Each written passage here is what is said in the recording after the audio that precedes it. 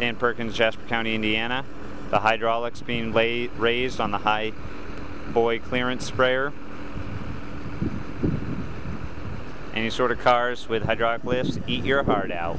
We got about 8.5 clearance, and when you're up in the cab, you're about at 14 feet, so you're level with power lines. And we probably won't go the full height here.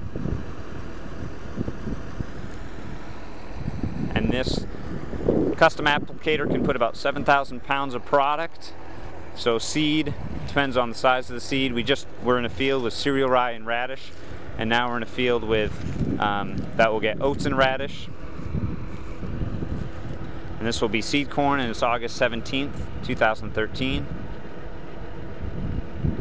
And the main advantage of this is that we can cover a lot of acres quickly, and we can get it in before these weeds, especially in seed corn, get a jump.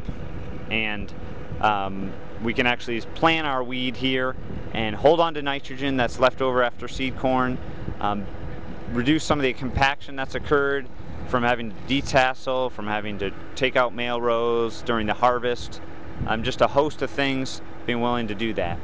And able to do that, that's what the advantage of doing this.